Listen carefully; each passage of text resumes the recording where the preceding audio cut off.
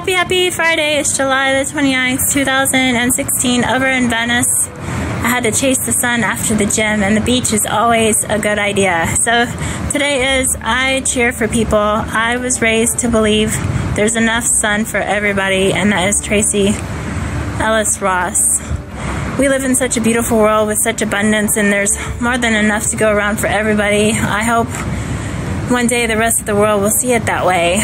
That would be really beautiful. So, yay, it's Friday, so I hope you have a phenomenal rest of your Friday. Yay for another beautiful day. Happy day today.